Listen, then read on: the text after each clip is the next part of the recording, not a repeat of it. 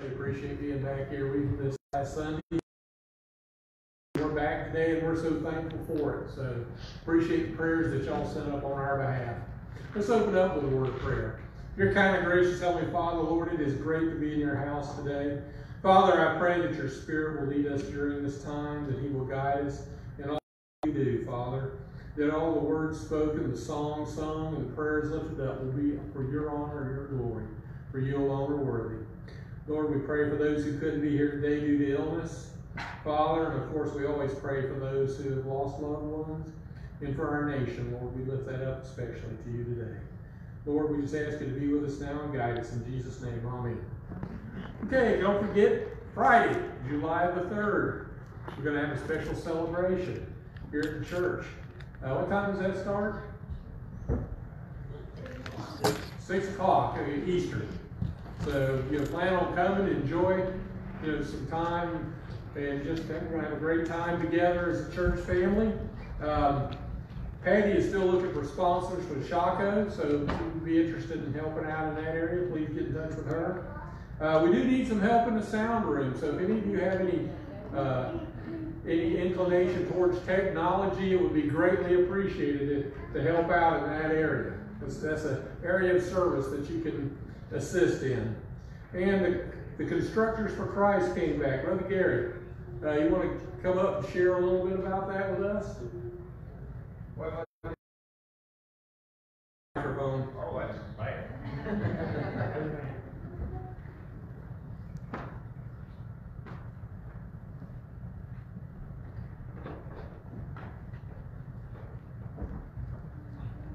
Really wasn't prepared for this. We had a group go to Pine Grove Missionary Baptist Church in Adiana. We had 15 from our church. We had a total of 42 there from, I think, different churches in 6 states. And, we had a real good week.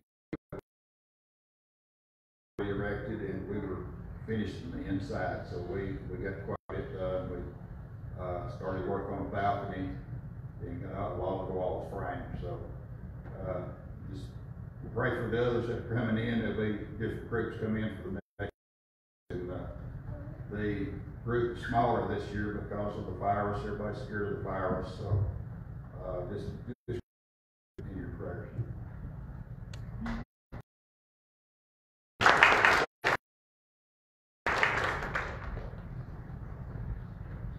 The blood will never lose its power.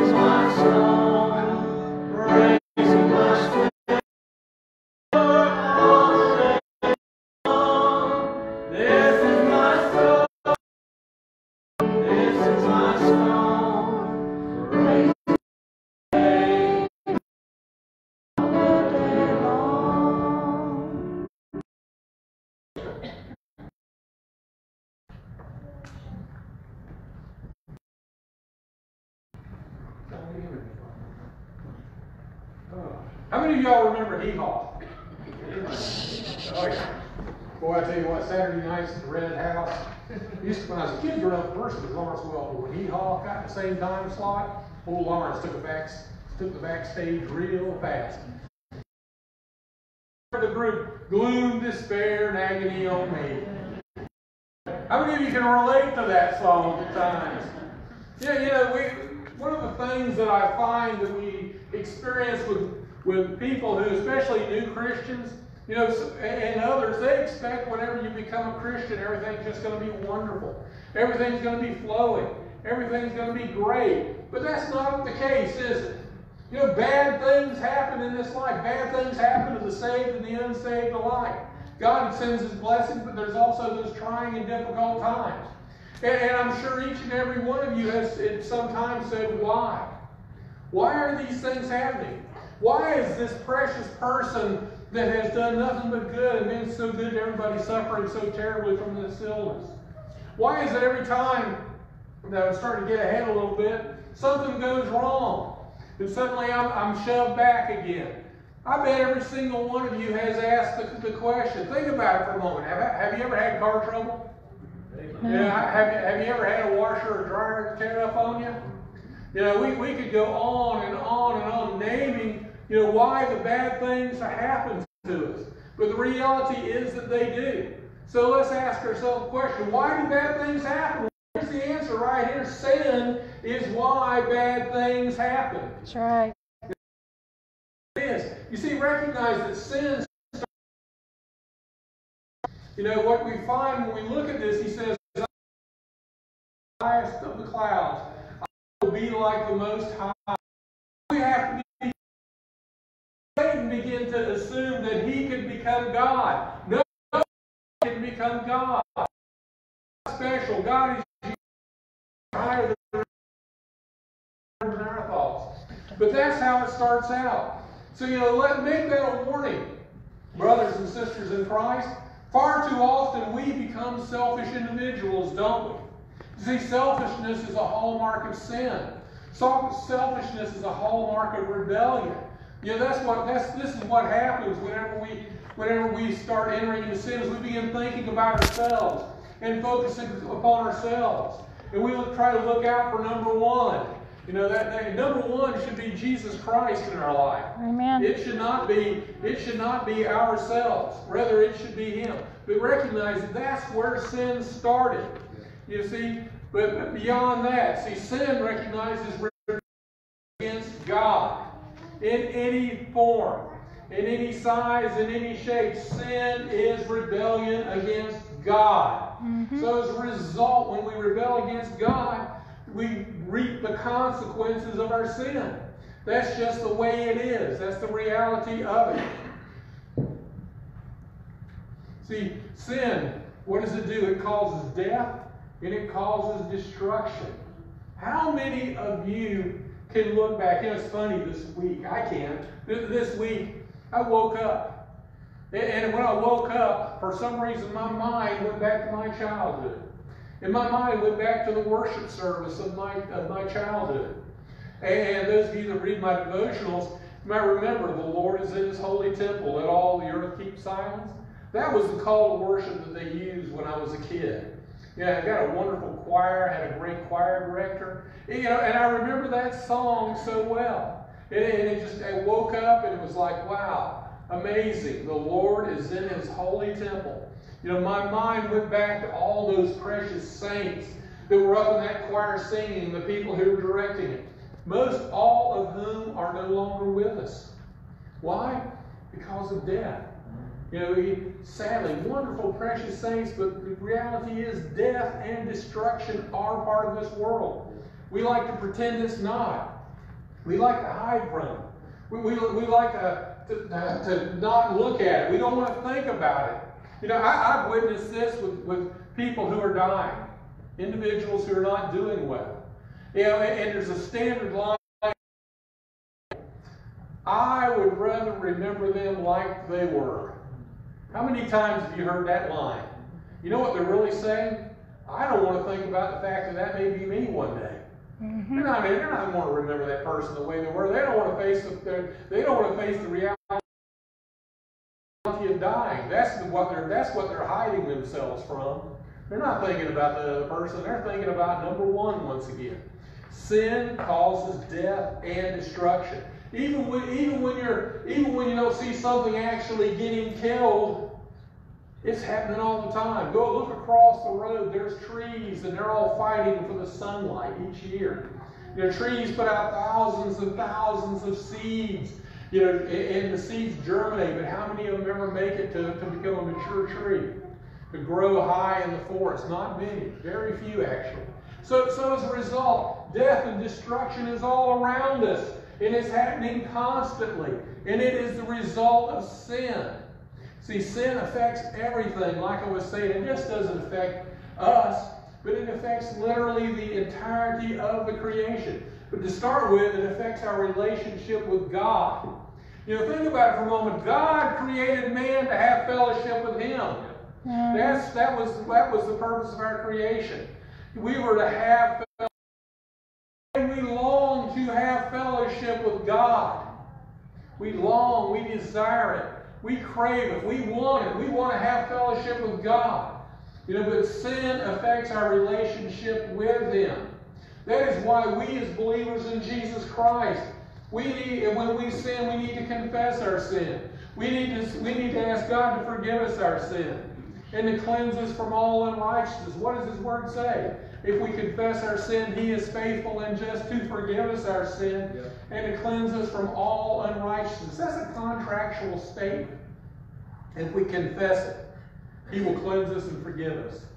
That's the thing that we need to be doing. But if sin also affects our lives, how many of you have been sick? Virtually everybody in this room can raise your hands on that, can't you? Every single one of us say, yes, I have been sick. Some have been just sick a little bit. Some have been very deathly ill. Sin has caused that. But like I said, sin does just that. How many of you have to do maintenance on the house? I have a car because you're never own a home because you have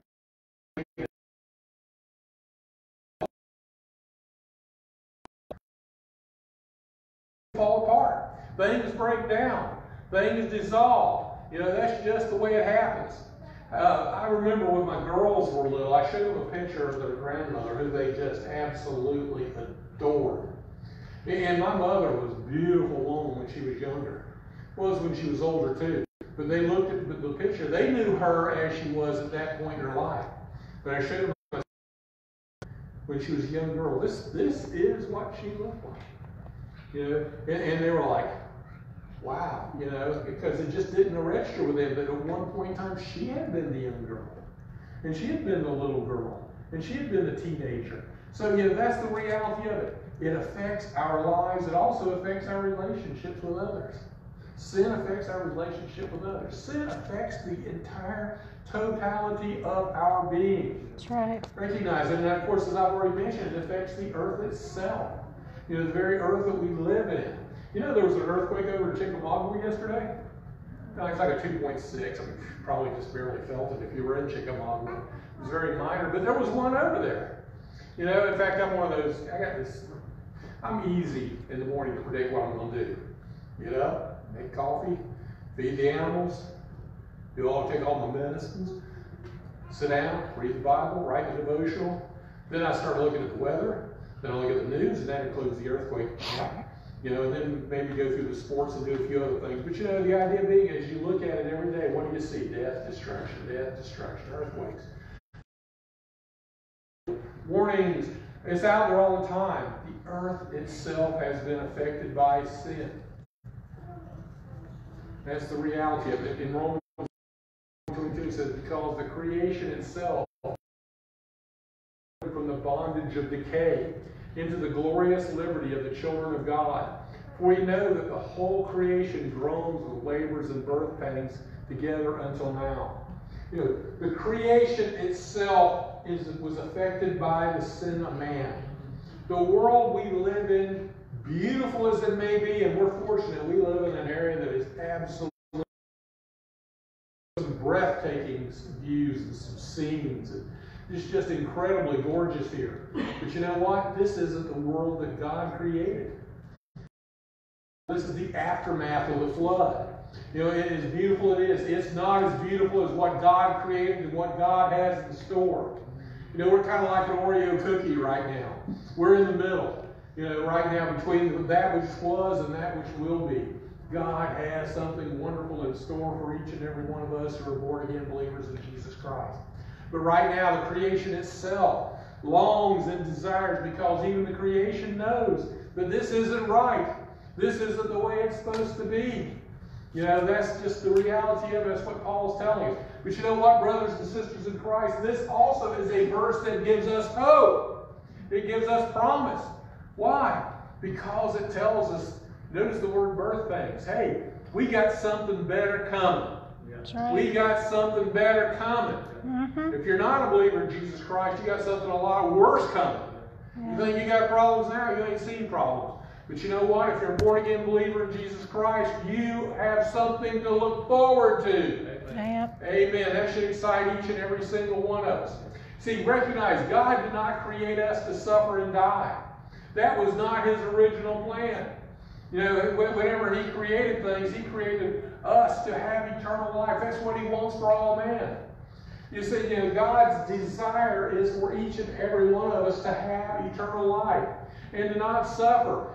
That's why Jesus came. What does John 3:16 say? We all know that verse. For God so loved the world that He sent His only begotten, notice the world, that He sent His only begotten Son, that whosoever would believe in Him should not perish, but have eternal life. You know, and the beauty of it is, it's not just eternal life, it's life right now. Jesus said, I have come that you might have life and have it more abundantly. He wants us to have an abundant life right now. Does that mean it's going to be a life free from suffering? Does that mean it's going to be a life free from pain and these things of this nature? The answer is what? No. Why? Because we live in a world that is filled with sin. And we're just, you know, we're passing through, we're reaping the harvest for it right now, but better is down the road. The earth and it was created perfect. Let's go to that next slide. God did not create us to suffer. I love it. In Genesis chapter 1, it says this over and over again. Then God saw everything. Indeed, it was. God made it. He created it. He created it perfect. There was absolutely nothing wrong with it. Absolutely no flaws, no problems whatsoever. You know, as I look at it, God created a world that was fully mature. That's right. You ever think about that? If you walked around on the 8th day, you would walk through old-growth forest. You would see grown animals. Mm-hmm. You know, you would experience everything, the totality of creation. You would say, "Wow, this has been here for millions of years and billions of years." But you know what? That's how God created it. Why? He created it perfect because that's what He wanted for man. And of course, that's just who God is. God is perfection. He created it, and it was very, very good. It was perfect. That's the way God wanted it. You see, He created mankind in God's image. We're created in the image of God. Mm-hmm. You know, when God made, remember, God came to walk in the garden in the coolness of the evening. Now, all of us probably enjoy the evening. Now, especially after you've done a hard day's work and it starts cooling down a little bit. I think of this being from Florida, where it's hot most of the time. You know, all day long on the tractor or something and just eating dust and this, blistering heat and everything else. And then get in a shower and sit down in the cool of the evening. Oh, that's wonderful. That's wonderful. Baling hay, wonderful. You can all relate to that in some manner. But you know what? He come to walk in the coolness, and He called out for Adam and Eve. Why? Because He wanted to have fellowship with them. He knew what they had done, but even so, in my mind, I can't help but think, that's probably not the first time He did that. That's something He probably did a lot. He had fellowship with them. And He wants to have fellowship with you. And as a result, we're created in His image. But you know what? Once again, sin entered into the picture, didn't it? Once again, sin probably became part of the problem. You see, it says in Genesis 1:27, so God created man in His own image. In the image of God, He created him. Oh, you know what the Bible says? You are fearfully and wonderfully made. God put a lot of thought into you, ladies and gentlemen. God put a lot of thought to you who are watching me on Facebook right now. Amen. God put a lot of thought into you. He planned you. You are fearfully and wonderfully made. He made you in His image. He made you to have fellowship with Him. That's His goal. That's His plan now. He wants that fellowship with each and every single member of the human race. That's why we share the good news of Jesus Christ. Why? Because that's how you have the fellowship with God. Through Jesus Christ. How wonderful that is. See, we were created to have fellowship with God. I've been harping on this point for a while. You know, but beyond that, let's go to the next one. It says, man, here's the problem. Man, He introduced sin into the world. It says, therefore, as just through one man sin entered the world, and death through sin, and thus death spread to all men because all have sinned. Let's be honest. Are any of you perfect? Am I perfect? Tracy? No. Cheyenne? Okay, you got two no's there, but besides my other dog was there, you get a threesome there saying I'm not perfect. Nobody's perfect. We're all flawed by sin because we're all the offspring of Adam. That's the reality of it. Sin entered the world. That's the reality of it. All the offspring of Adam. We have inherited his sin nature. We're drawn to it. We long, we're attracted to it. It's just sort of what we are. You know, we're selfish. We're rebellious. You know, we want to have it our own way. We want to do what makes us feel good. And it doesn't matter if it does something bad to somebody else. As long as we come out on top. We have inherited the sin nature of Adam. That's the reality of it. And the consequences of sin, ladies and gentlemen, is death. It says, for the wages of sin is death. Mm-hmm. You hear that? The wages of sin is death. There was a pastor one time who preached one of the great sermons, a sinner in the hands of an angry God. And he talked about that really we are all walking around on this earth as though we are walking on a rotten piece of carpet. And we can fall through at any moment because death can come. You know, some people, we know they're not going to be around much longer. They've got some fatal illness and there's nothing that modern medicine can do about it. And so when they pass, you know, it's tragic, or maybe they're well advanced in years and they've declined and they've fallen apart. But how many times has it been someone who's a teenager, or someone in their 20s, or some child, or even a baby? And I've got a sister that lived one day. So as a result, we find that the death is there. Death is the result of sin. It's part of the nature. It's the reality that we live in because of sin. That's why sin is so dreadful. That's why sin is so awful. That you want to know why bad things happen? It's because of sin. Mm-hmm. It's because of the reality that we're experiencing right now. You know, it says because of sin, the entire world was cursed. Then look at Genesis 3:17, because I want to dwell on this for a moment. Then to Adam he said, because you have listened to the voice of your wife, and have eaten of the tree of which I commanded you, saying, you shall not eat of it. Cursed is the earth because of you. In sorrow you shall eat of it all the days of your life. You know, I've lived an interesting life. I farmed quite a bit. I had citrus. Citrus was kind of a specialty. You know, one of the things, well, there's some things you got to do. One thing is you got to control weeds. That's number one on the list because weeds are trying to get the water. They're trying to get the nutrients, and you know, and eventually, if you don't control the weeds, it'll kill the tree. Or you know, some of y'all grow corn, cotton, hay, and other stuff. You have the same thing can happen in your fields. But you know what? It's beyond that. It's beyond that. You know, it's the sum total of creation. Creation is working against us because of sin and death being in this world. You know, your home appliances are going to break down. Your cars are going to break down. You know, hurricanes are going to happen. Tornadoes are going to happen. All the earth is cursed, and all of these things are happening because of sin. The entire world is cursed. Don't think it's just for farmers.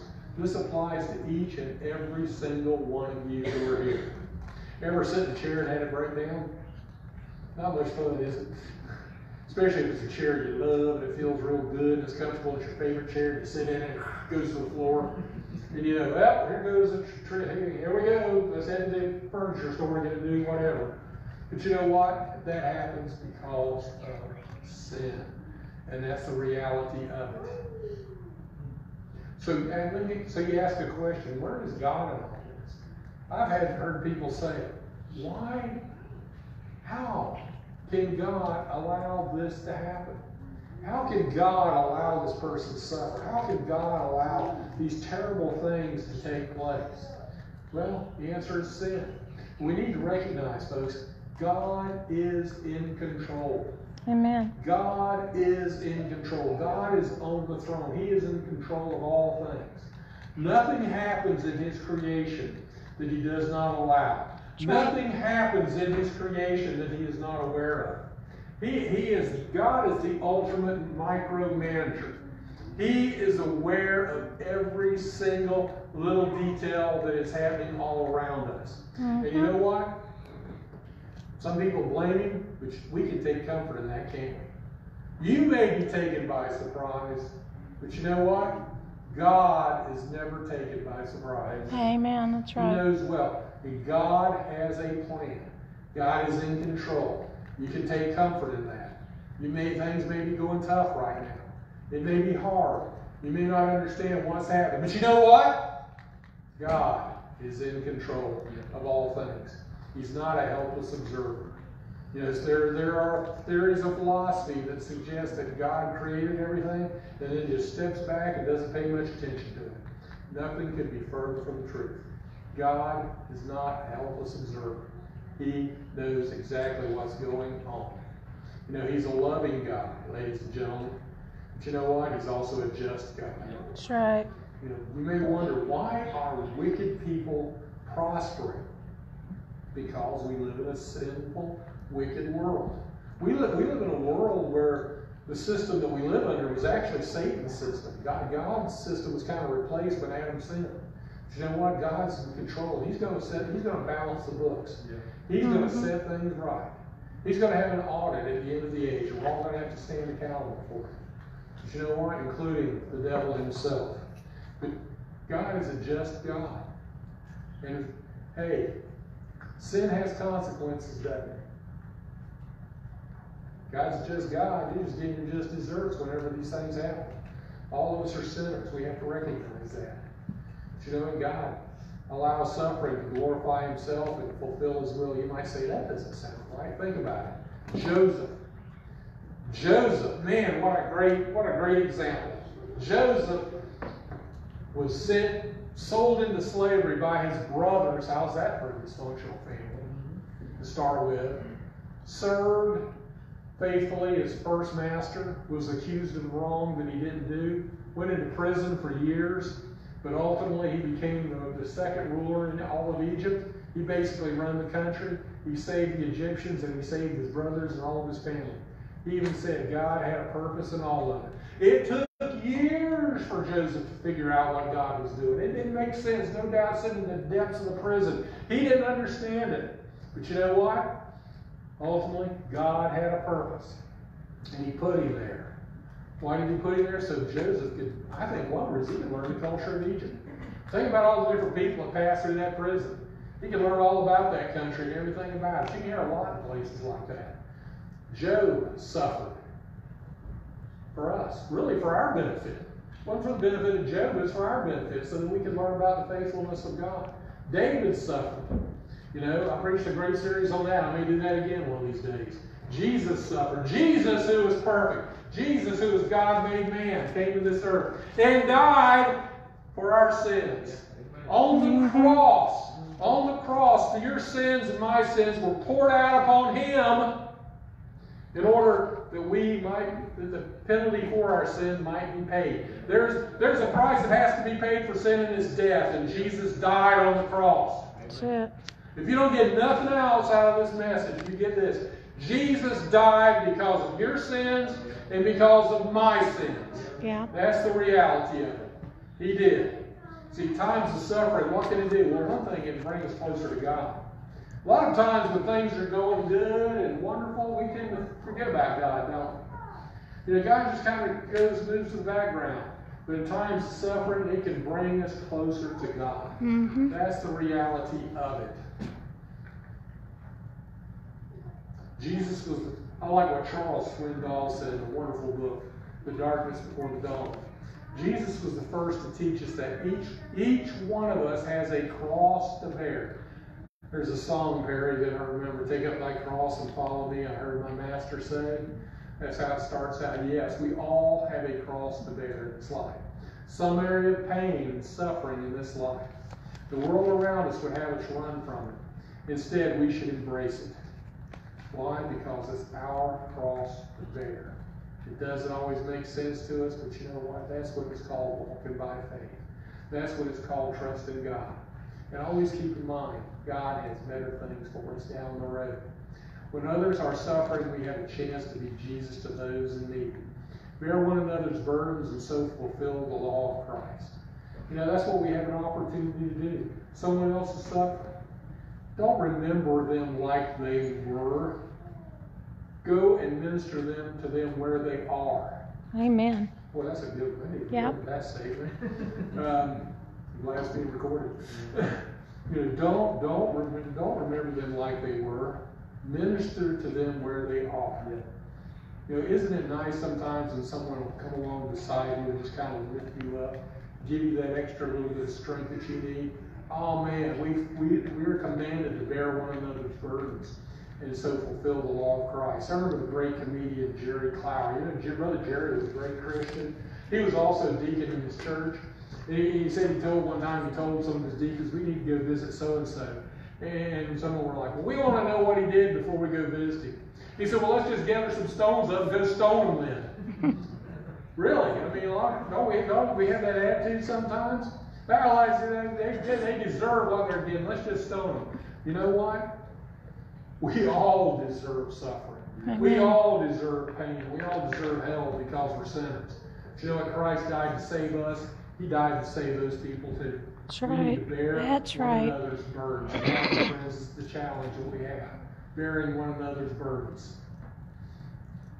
See, as mere mortals, we can't comprehend the reasons of God. What was the verse I said earlier?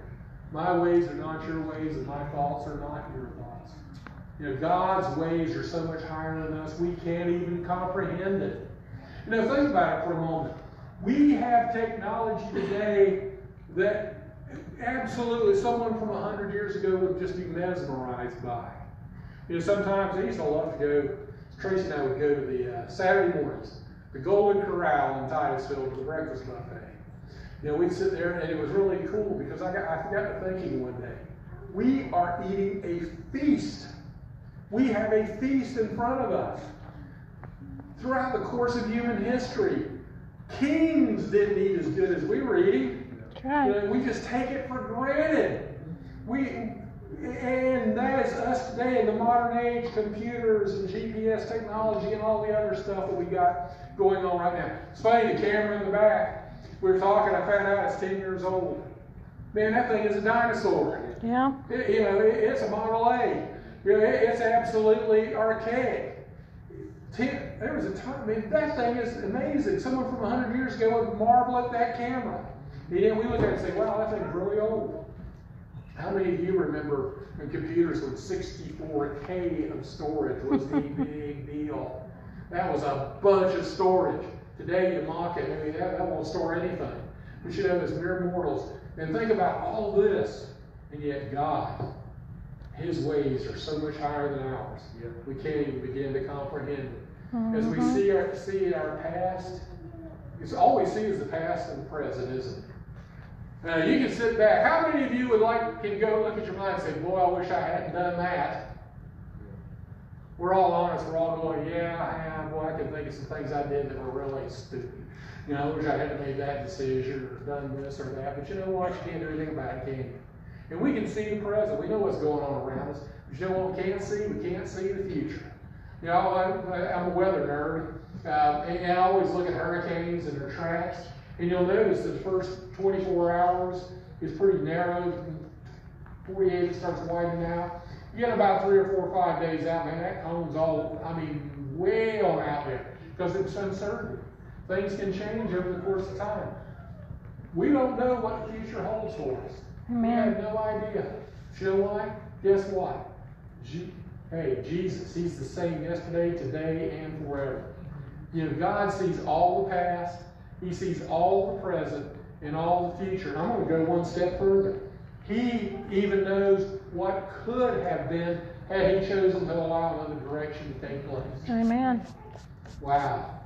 He one time, he was berating some of the people that in the cities of Chorazin and those places that were around the Sea of Galilee. He told them, he said, if the miracles that had been performed here today had been performed in Sodom, they would have repented in sackcloth and it would have remained to this day. He knew what could have happened. He knew what could have been. He doesn't just know the past, present, and future. He knows what it could have been had a different direction taken place. Amen. Who has known the mind of God that He may instruct him? Wow. I remember years ago, I had a Cracker Jack parliamentary procedure team, one of the best I ever coached. And of course, you always have a couple of people on the team who are just super sharp. They're just so good. And we had, you get your new people. And we were talking about something, and somebody said something, and this new person said, yeah, but instead it should be this. And I remember the look of a couple of veterans and myself kind of looking at them going, you're not there yet. You're not there yet. You haven't studied this enough, you haven't done this enough, you don't have the experience to make that statement. Wait a couple of years, and you'll be the guy sitting over there on the other side of the veterans making that statement. You know what? Because you don't understand it. We don't understand the ways of God. Amen. We don't understand His mind. We don't understand His plans. We have insight into it, but we can't. It's beyond our ability to get. So as a result, what does this bring us to? You see, this brings us to the fact that why do bad things happen? Bad things happen because of sin. Sin, it affects the creation, and it affects us. Bad things are just the natural consequences of it. Bad things are going to happen. But you know what, folks? There is hope. There is hope. And that hope is through Jesus Christ. This is not the end. We are passing through this life. There's an old song, that goes, this world's not my home, I'm just a passing through. And that's what we're doing. We're just passing through this life. And the hope that we have is in Jesus Christ. Because He came that we might be set free from this bondage of sin. And that we might have eternal life. And that we might have an abundant life right now. But what does that require of you? That requires, first of all, that you accept Jesus Christ as your Savior. Amen. That you say, yes, Jesus, I want you to be my Savior, and then I want you to be the Lord of my life. What does it mean to be the Lord? I want you to be the one in charge. I want you to be the one that runs it. I want you to do things the way you say that it should be done, not the way I think it should be done. Yes, that's first. And then, like I said, you've got to make Him Lord in your life, and then the relationship comes in. Boy, I've preached this a bunch of times. The relationship. It's not just a one-day, one-time decision. It's an everyday, all-the-time decision. Mm-hmm. Recognize that. Recognize that. Is Jesus the Lord of your life?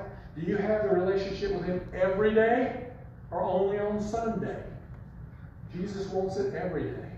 And if your life's going to be successful, that's the way you've got to have it. So why do bad things happen to people? Because of sin. But what's the solution for sin? The solution is Jesus Christ. We're going to stand here in a moment. And I'm going to invite, as Perry comes forward, I'm going to invite you to take a look in your life, to examine your heart, not to watch them. Take the time, you know what they look like. Take the time to examine your heart and say, hey, Do I have a relationship? If not, accept Him now. If you do have a relationship, and He's the Lord of your life, maybe you need to confess some sin. Maybe you need to ask Him to draw closer to you. Whatever the case is, let the Lord speak to you at this time. Let Him lead you and guide you. Let's all stand.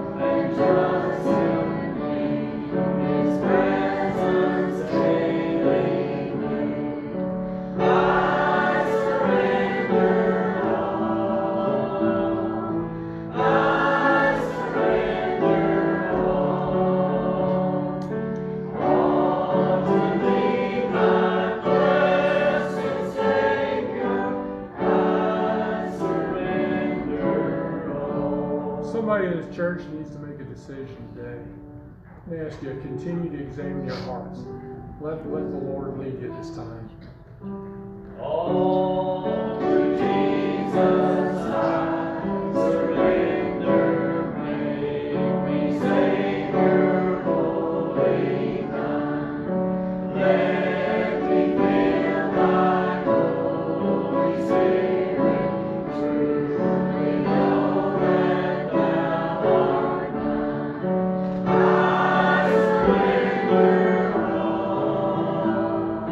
I surrender all to Thee, my blessed Savior. I surrender all.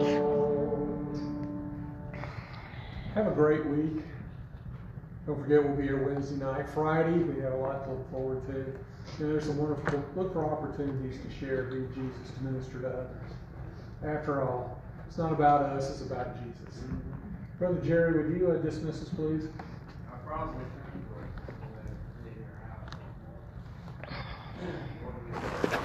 can't.